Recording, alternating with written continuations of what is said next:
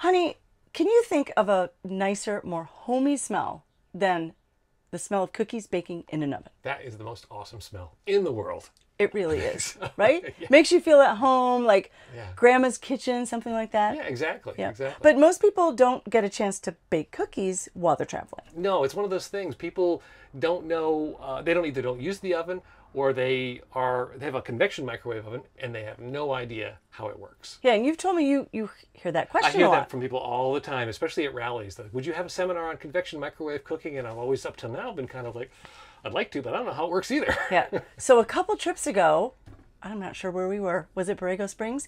We decided to haul out the instruction manual and figure out how to use that convection oven. And so we want to show you now the easiest way to, well, not only going to tell you how to use the oven, but the easiest way to take and bake chocolate chip cookies on your next Airstream trip.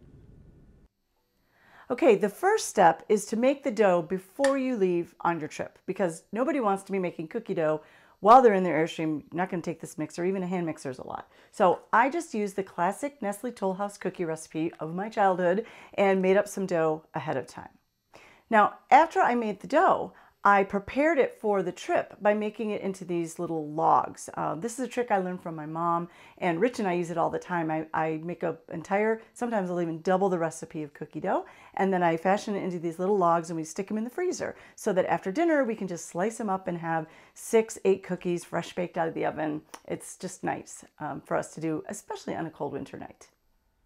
So now you're in your Airstream on your fabulous trip and it's time to make cookies. So here's what you need to do to use the convection oven to do that.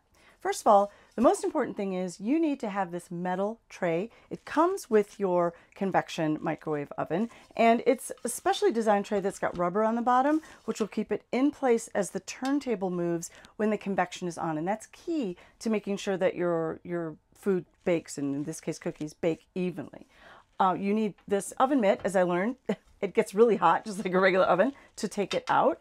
Also, this came with your microwave. You use it for a couple of different things, mostly for grilling, but I found it was great to use as a cooling rack to put the cookies on. Plus, it looks kind of cute when you do that. You need a spatula, of course. I have a cutting board here, a surface just to cut my dough on. And then the last thing you need is the dough that we made before you left. If you kept it in your freezer, thaw it out before you do all of this. If you kept it in the fridge, let it get a little bit warm. So you want it to be cool and not too soft, but not too cold.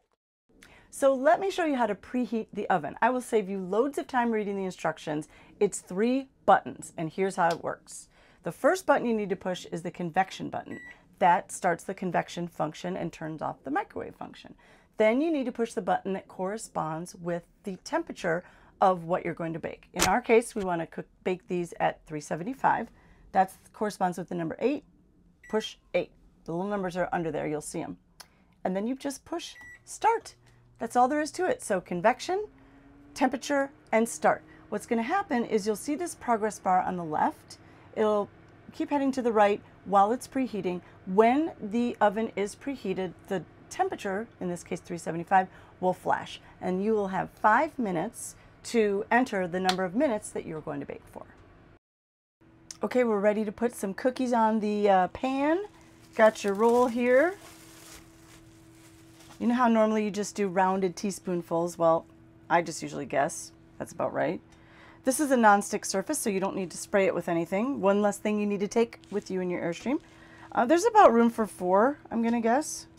That's what I've done in the past. So there's 4. Maybe we could squeeze a 5th one in, but I think we'll leave it at 4. Now, while we're waiting for that oven to still preheat, you have to do a conversion of the time to bake from the recipe to the time for a convection oven. It's about 25% less than what your recipe calls for a regular oven. So these cookies are supposed to bake for 9 minutes at 375. I'm going to bake them for 7 minutes. And you need to have that time ready because when that oven preheats, you want to enter that number and hit start again, and I'll show you how to do that so that your cookies can go in the oven. All right, we are ready to bake because the oven is preheated. How do we know that? It's flashing. Also, it does beep. So we got a little beep, now it's flashing. Got my 4 cookies ready to go. So put them in. See, here we go. Kind of, you'll hear it turn off. Center it on the turntable, close it, and now you want to just enter the minutes. Remember we said it's 7, start.